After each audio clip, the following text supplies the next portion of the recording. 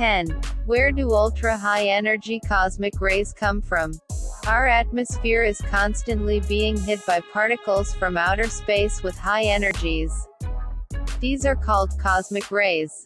Although they don't pose much harm to humans, they have fascinated physicists. Observing cosmic rays has taught us a lot about astrophysics and particle physics. But there are some, the ones with the most energy, that are mysterious to this day. In 1962, at the Volcano Ranch experiment, Dr. John D. Lindsley and Livio Scarsi saw something incredible, an ultra-high energy cosmic ray with an energy of more than 16 joules. To give you some perspective, 1 joule is roughly the energy it takes to lift an apple from the floor onto a table. All of that energy is concentrated, though, in a particle 100 million billion times smaller than the apple. That means that it's traveling very close to the speed of light. Physicists don't yet know how these particles get this incredible amount of energy. Some theories include the idea that they might come from supernovae, when stars explode at the end of their lives. The particles may also be accelerated in the disks of collapsing matter that form around black holes. 9. Was our universe dominated by inflation? The universe is amazingly flat on large scales. This is something called the cosmological principle, the idea that, wherever you go in the universe, there's roughly the same amount of stuff on average. But the theory of the Big Bang suggests that, at the very earliest times, there must have been some big differences in density in the early universe. So it was much lumpier than our universe is today. The theory of inflation suggests that the universe we see today comes from a tiny volume of the early universe. This tiny volume suddenly and rapidly expanded, far faster than the universe is expanding today. Just like if you drew on a balloon and then filled it with air, inflation stretched out all the lumps in the early universe and explains why we have a fairly flat universe, where conditions are similar wherever you go, today. Although this explains a lot about what we see, physicists still don't know what caused inflation. Details of what was happening during this inflation are also sketchy. A better understanding of this era could tell us a lot about the universe as it is today. 8. Can we find dark energy and dark matter? It's an amazing fact, only around 5% of the universe consists of the matter that we can see. Physicists noticed some decades ago that the stars on the outer edges of galaxies were orbiting around the center of those galaxies faster than predicted. To explain this, the scientists suggested that there might be some unseen, dark matter in those galaxies that caused the stars to rotate more quickly. After this, observations of the expanding universe led physicists to conclude that there must be a lot more dark matter out there, 5 times as much as the matter we can see. Alongside this, we know that the expansion of the universe is actually accelerating. This is strange because we'd expect the gravitational pull of matter, both light and dark, to slow down the expansion of the universe.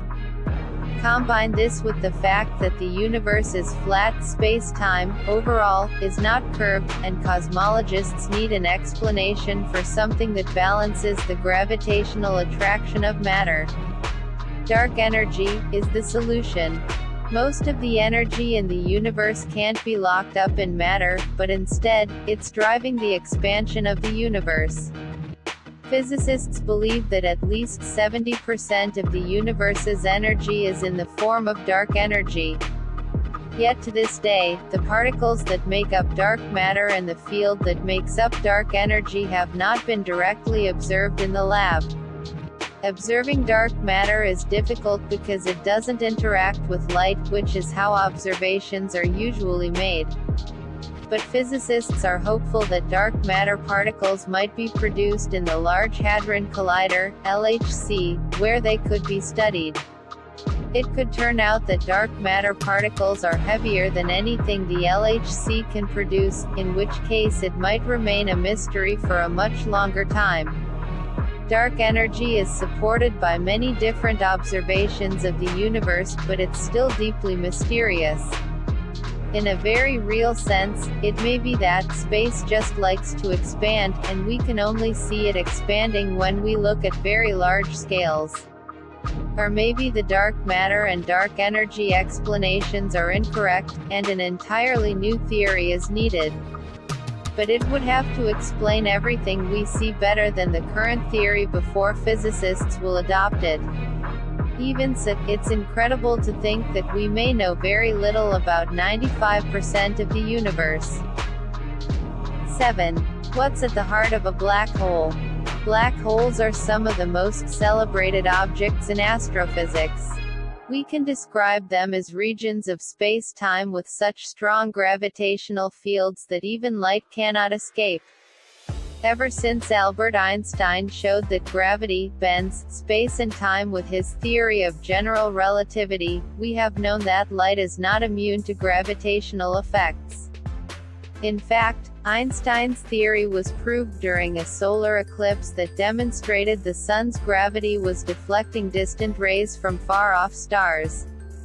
Since then, many black holes have been observed, including a huge, supermassive one at the heart of our own galaxy. Don't worry. It won't swallow up the sun anytime soon. But the mystery of what occurs at the heart of a black hole is still unsolved. Some physicists thought that there might be a singularity, a point of infinite density with some mass concentrated down into an infinitely small space. It's difficult to imagine. Worse yet, any singularity leads to a black hole in this theory, so there's no way we could observe a singularity directly. There is still debate about whether information is lost inside black holes. They absorb particles and radiation and emit Hawking radiation, but the Hawking radiation doesn't seem to contain any further information about what's occurring inside the black hole. Some information about the particles that fall beyond the event horizon into the black hole seems to be lost. The fact that it seems impossible, at least at the moment, to understand what is at the heart of black holes has made sci-fi authors speculate for decades about whether they could contain different universes or be used for teleportation or time travel.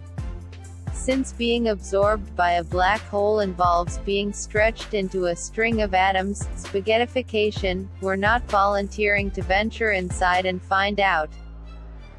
6. Is there intelligent life out there? People have been dreaming of aliens for as long as they've looked up at the night sky and wondered what might exist out there. But in recent decades, we have discovered plenty of tantalizing pieces of evidence. For a start, planets are far more common than people originally thought, with most stars having a planetary system. We also know that the time gap between our planet becoming habitable and life emerging on it was quite small.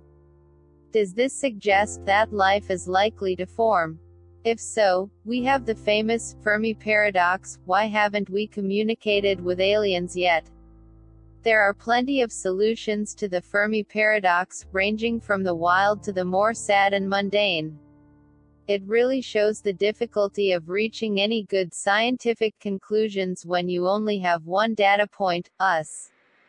We know that intelligent life evolved on this planet, okay, maybe it's debatable, which means that it can happen. But we can't know if we just got incredibly lucky. Or maybe there's something special about our planet that makes it extremely rare but suitable for hosting life. Or perhaps the probability of life beginning is extremely low, so there are few, if any, alien civilizations out there. Astronomer Frank Drake put together his Drake equation, as a way of looking at all the different aspects of this problem.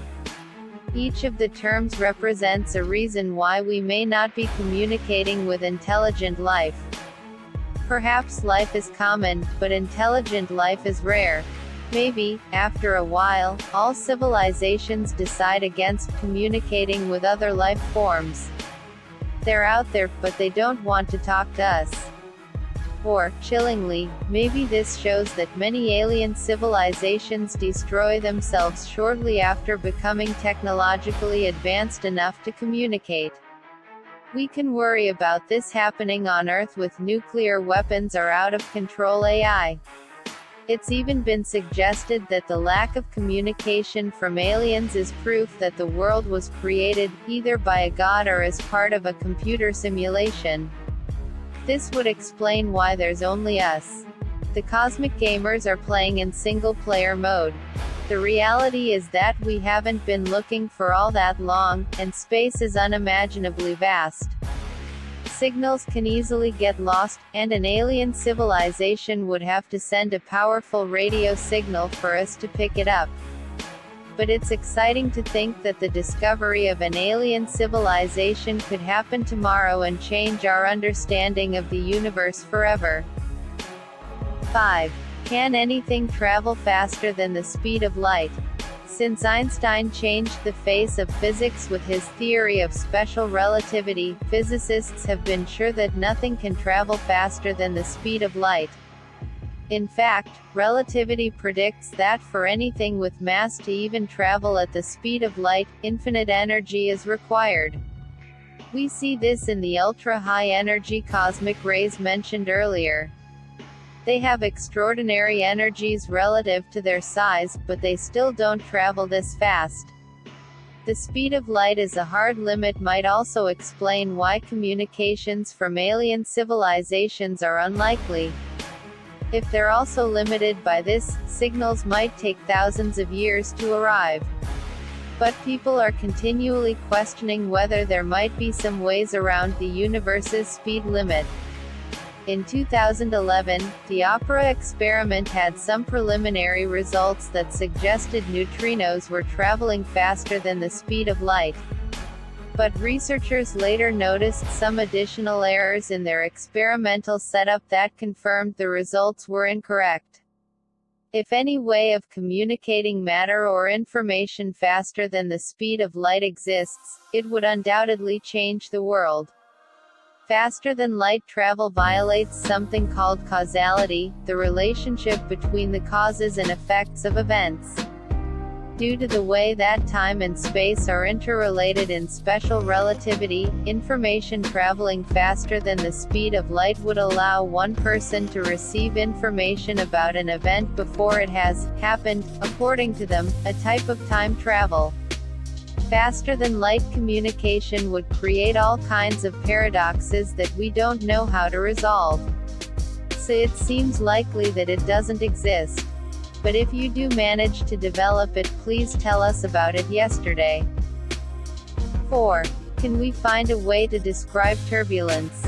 Moving back down to Earth, there are still plenty of things that occur in our everyday lives that are difficult to understand. Try playing with the faucets in your home.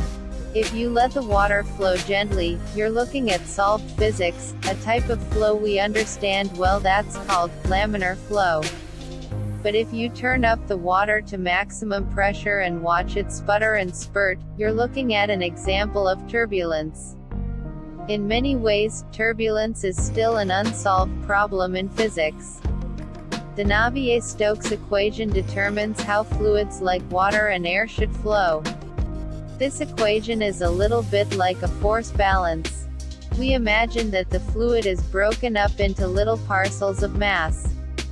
Then the equation takes into account all of the various forces that act on this parcel, gravity, friction, pressure, and tries to determine how the parcel's velocity should respond. For simple or steady flows, we can find solutions to the Navier-Stokes equation that completely describe the flow. Physicists can then write down an equation that tells you the velocity, speed and direction of the fluid at any point in the flow. But for complicated, turbulent flows, these solutions start to break down. We can still do a lot of science with turbulent flows by solving the equations numerically with large computers. This gives us an approximate answer without a formula that fully explains how the fluid is behaving. We forecast the weather this way, but until we find those elusive solutions, our knowledge will be incomplete. By the way, this is one of the Unsolved Clay Institute prize problems. So if you manage it, there's $1 million in it for you. 3. Can we build a room temperature superconductor? Superconductors could be some of the most important devices and technologies that humans ever discover. They are special types of material. When the temperature drops low enough, the electrical resistance of the material drops to zero. This means that you can obtain huge currents for a tiny application of voltage across the superconductor. If you set the electrical current flowing in a superconducting wire, it can continue flowing for billions of years without dissipating because there's no resistance to its flow. A good deal of power is lost in our current power cables. They aren't superconducting and have electrical resistance, which causes them to heat up when you pass a current through them. Superconductors could reduce these losses to zero. But the possibilities of superconductors are even more exciting than this. The magnetic field produced by a wire has a strength that depends on the current flowing through that wire. If you can get very high currents in a superconductor cheaply, you can get really powerful magnetic fields. These fields are currently being used in the Large Hadron Collider to divert the fast-moving charged particles around its ring.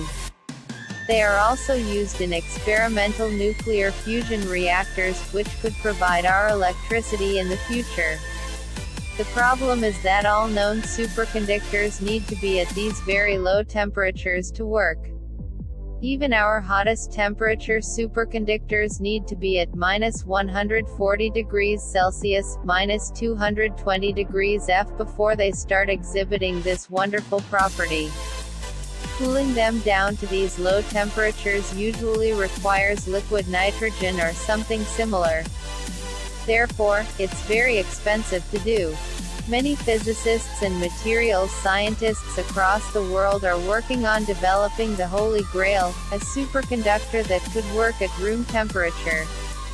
But no one has managed it yet. 2. Why is there more matter than antimatter? In some ways, we still don't know why anything exists at all. A bold statement but true. For every particle, there is an equal and opposite particle called an antiparticle. So for electrons, there are positrons. For protons, there are antiprotons. And so on. If a particle ever touches its antiparticle, they annihilate and turn into radiation. Since you probably don't want to get annihilated, it's a good thing that antimatter is incredibly rare. Sometimes, it falls in cosmic rays. We can also make antimatter in particle accelerators for trillions of dollars a gram. But on the whole, it seems to be incredibly rare in our universe. This is a real mystery. We simply don't know why matter dominates in our universe and not antimatter. Every known process that changes energy, radiation, into matter produces the same amount of matter and antimatter. So if the universe began dominated by energy, why didn't it then produce equal amounts of matter and antimatter? We can imagine a universe where energy turns into matter-antimatter pairs. Then they would annihilate each other and turn back into energy forever. But there would be no structure, no stars, and no life. There are some theories that might explain this. Scientists probing the interactions of particles at the Large Hadron Collider are looking for examples of CP violation. If they occur, these interactions could show that the laws of physics are different for matter and antimatter particles.